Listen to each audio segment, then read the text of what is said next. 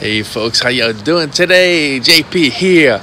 I've had people ask me, well, how do you attract bees to new equipment? I'm going to go over some things that I do to attract bees to new equipment, show you a few little tricks to help you attract a swarm maybe to your equipment so you don't have to go out there and maybe buy some bees. Alright, hope y'all enjoy the video.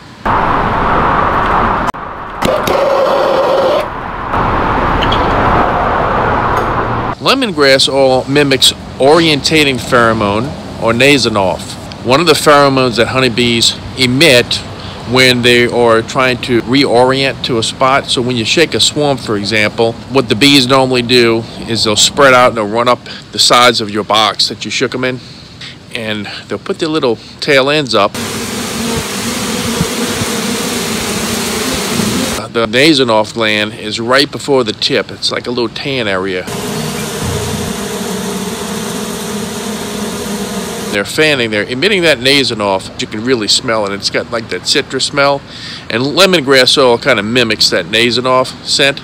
So by encapsulating lemongrass oil in beeswax or propolis, what these products are doing is attracting scout bees that would be looking for a place to bring the swarm cluster to. When bees swarm, they usually will go cluster and rest on a spot like a tree branch or something like that for anywhere from 1 to 3 days on average.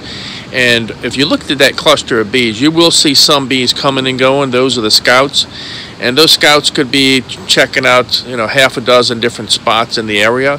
And if you have your bait hives out, they come across them, they could be attracted to them and go into your equipment. Maybe there's an area that has a bee tree. That would be a great location to put a swarm trap.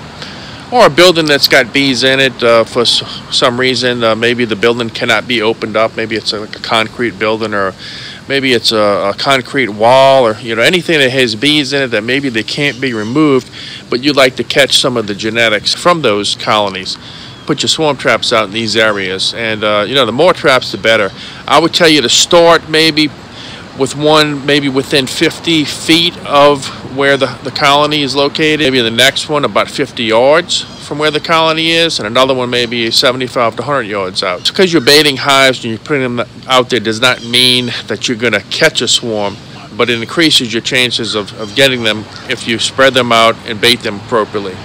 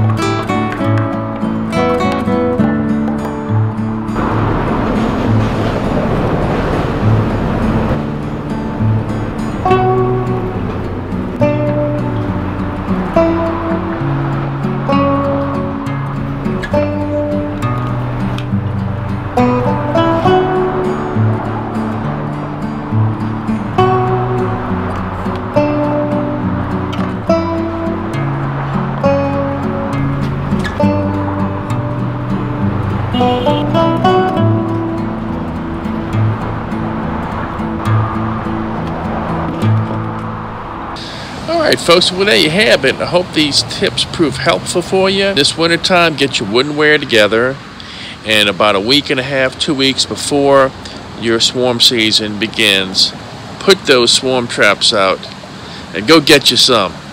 Until the next video, hope you're having a fantastic day, because you know I am. Another one from JP the Bee Man. Stay tuned for the next one. Take care and have a great day.